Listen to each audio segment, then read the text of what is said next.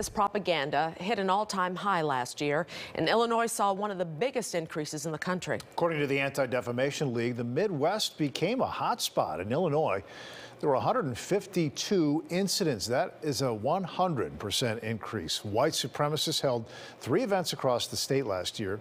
Racist propaganda increased 24% in Indiana and 48% in Wisconsin. So joining us to discuss their findings is David Goldenberg, ADL's Midwest Director. Sir, thank you so much for joining us. Could we start off first by talking about the abundance of anti-Asian violence? Just yesterday in Atlanta, a man arrested for allegedly killing 6 Asian women, saying, though, he didn't do it, race was not a factor.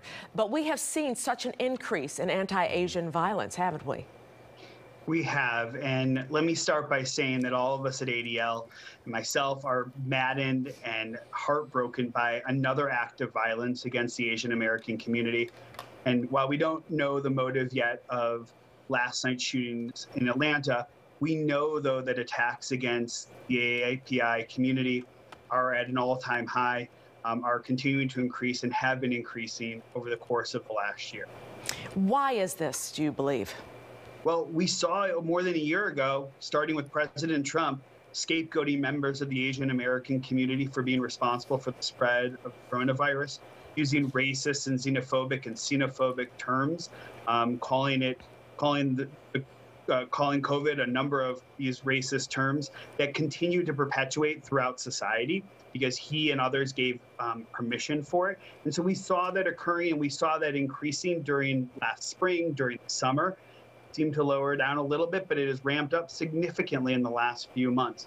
And it really is incumbent upon all of us to speak out and to do something about it, because hate against one community is hate against another. But right now, the Asian American community is being targeted, and we need to stand up and speak out and help protect them. So propaganda, the events, those are up. What about actual violence? Have you tracked that as well?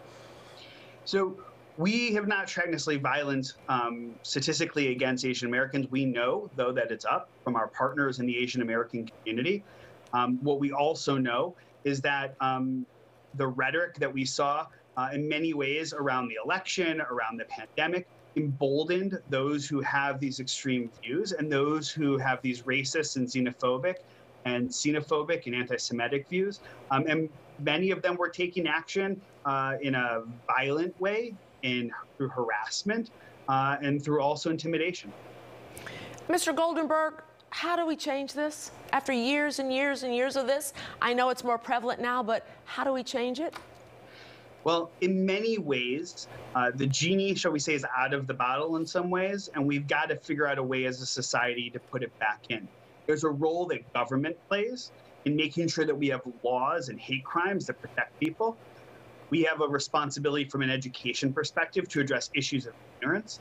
And we have a responsibility as a society to speak out, to share facts, to show strength when these incidents occur, and realizing that while an incident did not target maybe my community or your community, that it's incumbent upon all of us to stand up and speak out against this type of violence.